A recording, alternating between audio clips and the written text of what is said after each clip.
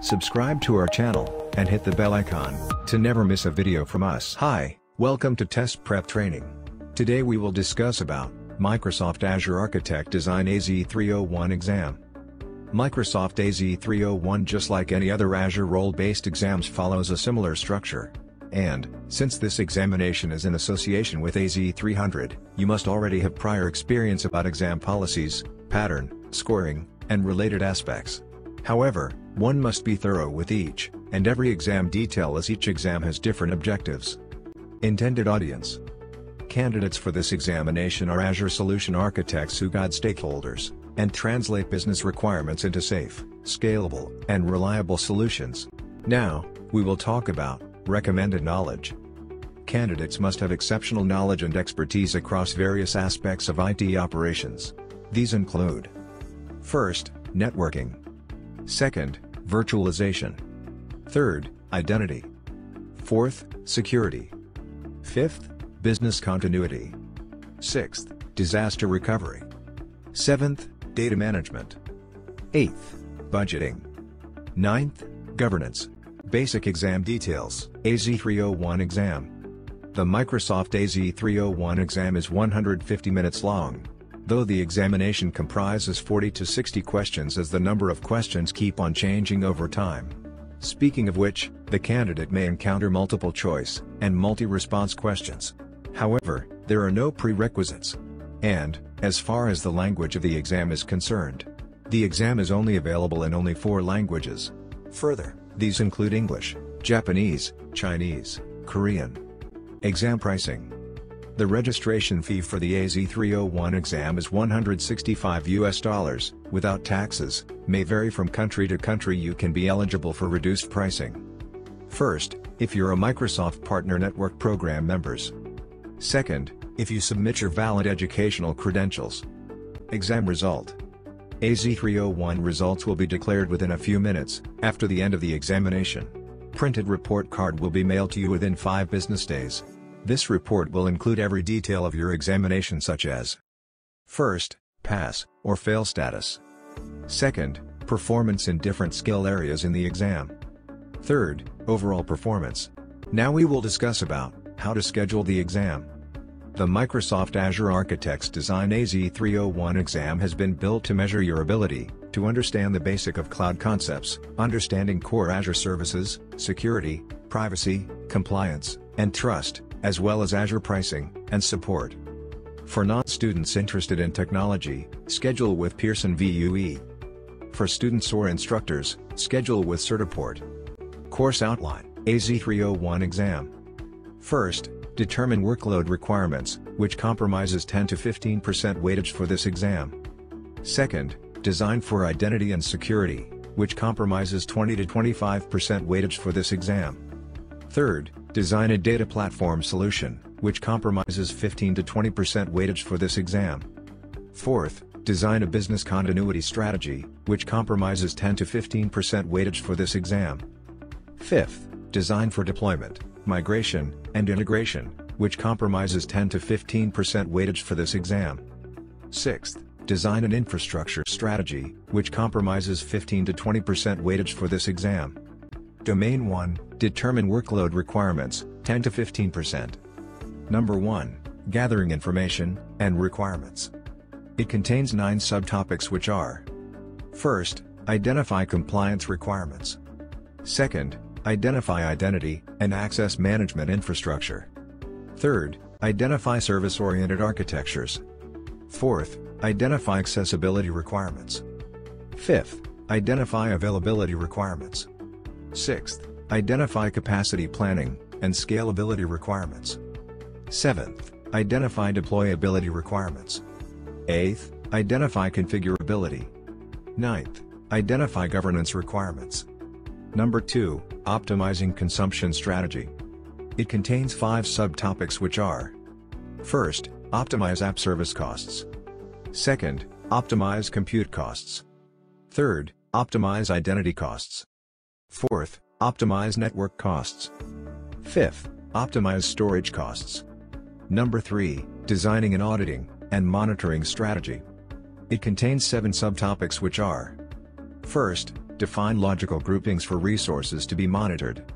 Second, determine levels and storage locations for logs. Third, plan for integration with monitoring tools. Fourth, recommend appropriate monitoring tools for a solution. Fifth, specify the mechanism for event routing and escalation. Sixth, design auditing for compliance requirements. Seventh, design auditing policies and traceability requirements. Domain 2, design for identity and security, 20 to 25%. Number 1, designing identity management. It contains 7 subtopics which are: first, choose an identity management approach. Second, design an identity delegation strategy. Third, design an identity repository. Fourth, design self-service identity management. Fifth, define personas. Sixth, define roles. Seventh, recommend appropriate access control strategy. Number 2, designing authentication. It contains 7 subtopics which are: first, choose an authentication approach. Second, design a single sign-on approach. Third, design for IPsec authentication. Fourth, design for login authentication.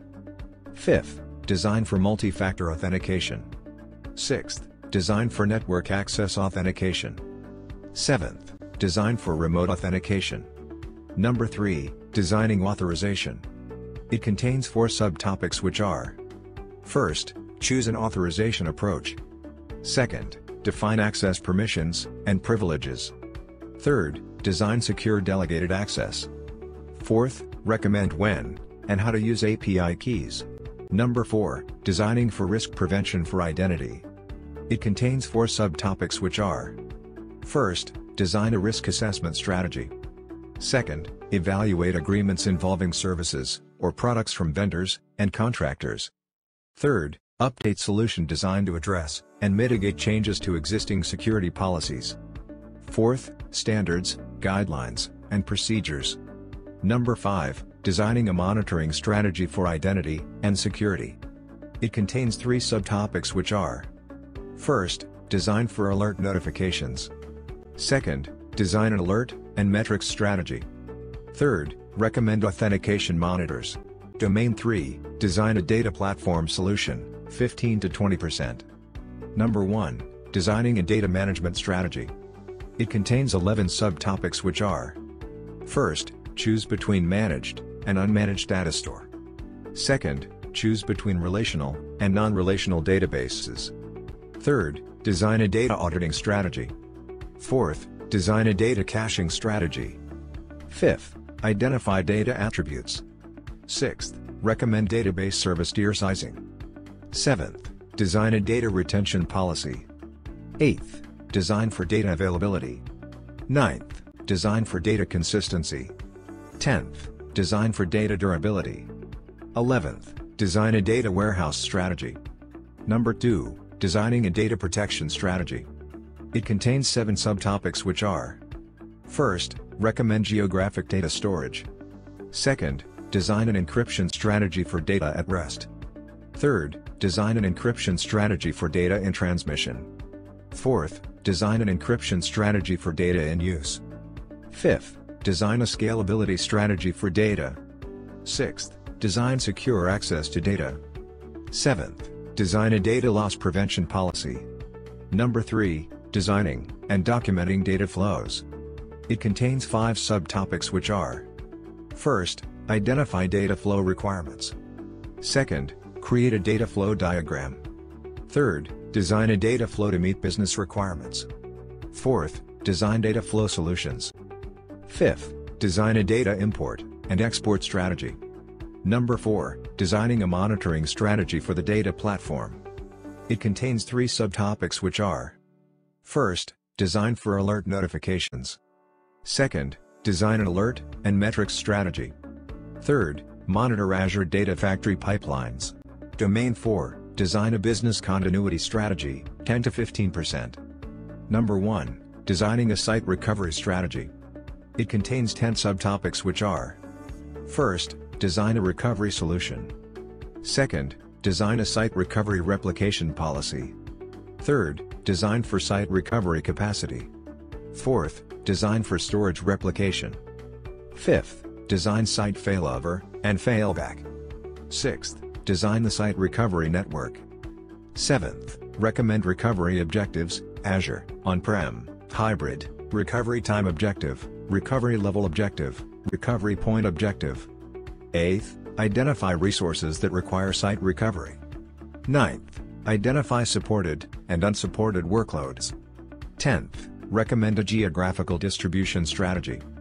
Number 2, designing for high availability.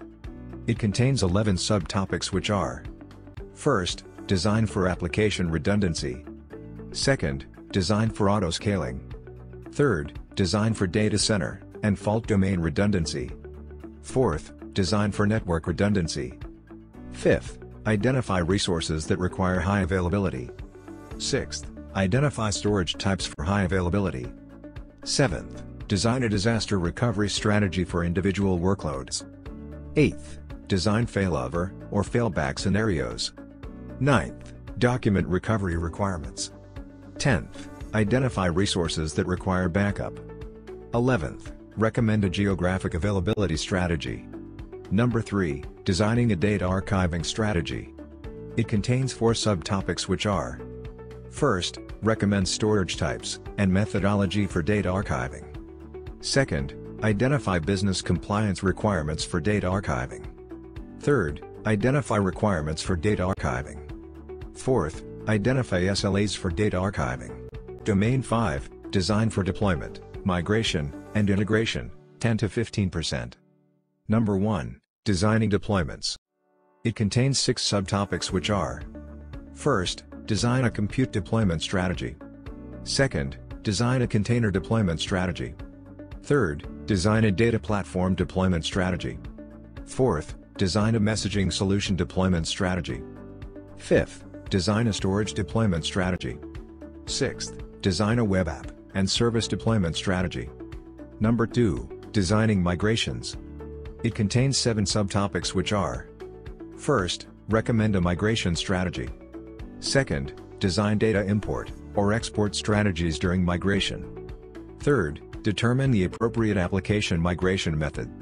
4th, determine the appropriate data transfer method.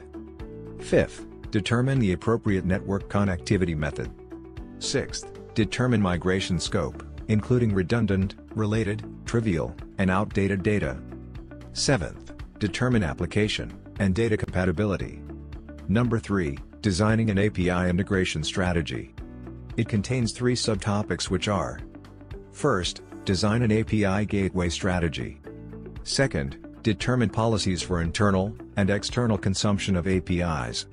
3rd, recommend a hosting structure for API management. Domain 6, design an infrastructure strategy, 15 to 20%. Number 1, designing a storage strategy. It contains 5 subtopics which are: 1st, design a storage provisioning strategy. 2nd, design storage access strategy. 3rd, identify storage requirements. 4th, recommend a storage solution. 5th, recommend storage management tools. Number 2, designing a computing strategy.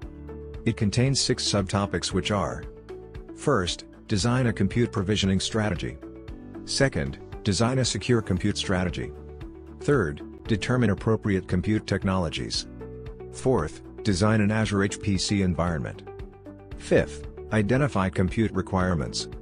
6th, recommend management tools for computing. Number 3, designing a networking strategy. It contains 6 subtopics which are: 1st, design a network provisioning strategy. 2nd, design a network security strategy. 3rd, determine appropriate network connectivity technologies. 4th, identify networking requirements. 5th, recommend network management tools. 6th, recommend network security solutions. Number 4, designing a monitoring strategy for infrastructure. It contains 2 subtopics which are: 1st, design for alert notifications. 2nd, design an alert and metrics strategy. Now, we will talk about exam policies. First, while preparing for Microsoft Azure Architect Design AZ-301 exam, you will be solely responsible for 1. Understanding and complying with Microsoft certification exam policies. 2. Together with the specified exam delivery providers' policies and procedures. Second, you can go through the exam retake policy together with other Microsoft exam available, and exam testing procedures. Third, the exam policy page provides details of the exam provider's policies and procedures together with the exam provider's details. Fourth, note, you will have 30 days after taking an exam to challenge your exam score for that exam. Master Study Guide for AZ-301. Certification exam may seem scary, but with right learning resources, one can qualify the AZ-301 exam in the very first attempt. But, before we begin with the preparatory guide, one must keep in mind that there is no single strategy for all. However, there's something called the systematic approach. Therefore, in this section, we're going to provide a ladder you must walk through in the same order as mentioned below. Review all the exam objectives. Your first step in the preparation guide is to review all the exam objectives. And, to do so, make sure to visit the official website of Microsoft AZ-301 exam, as this is the most authentic site for obvious reasons. By doing so, you'll have a clear view of each and every information related to the AZ-301 exam. So, make sure to begin with this step. Now we will discuss about download exam skill outline. You must now download the exam skill outline available on the official website itself. Downloading the outline will provide you with the updated exam outline. All the domains and their subtopics are listed down in the outline. Keep in mind not to rely on any other website, except the official website itself. Since the exam is updated after every few years, hence the official website is your door to reliable information. Microsoft Instructor-Led Training, the gold standard of learning. These are paid online classes offered by Microsoft itself. For AZ-301 exam, Microsoft has formulated 4 different courses.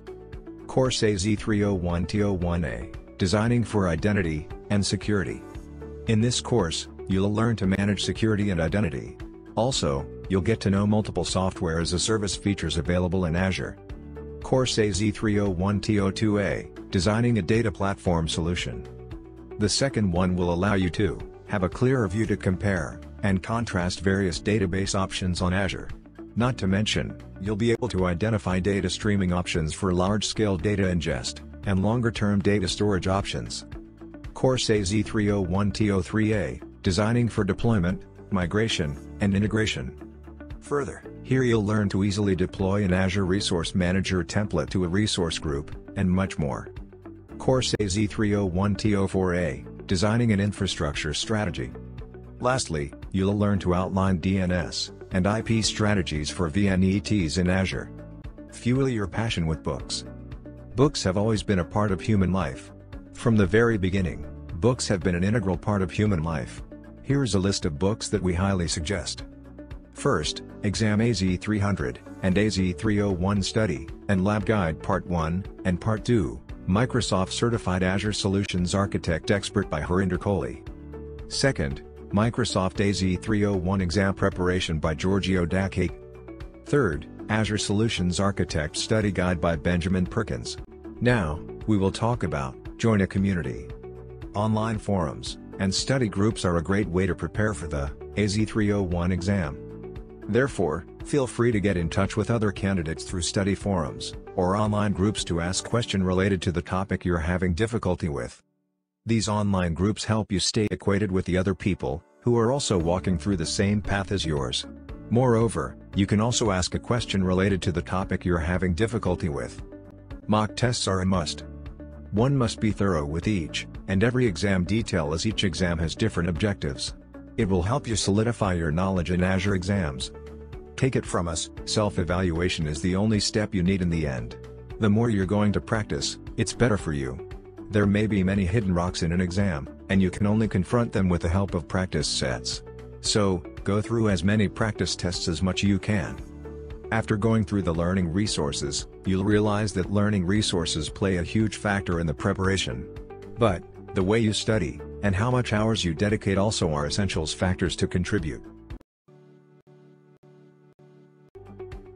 For more such videos, subscribe to our channel.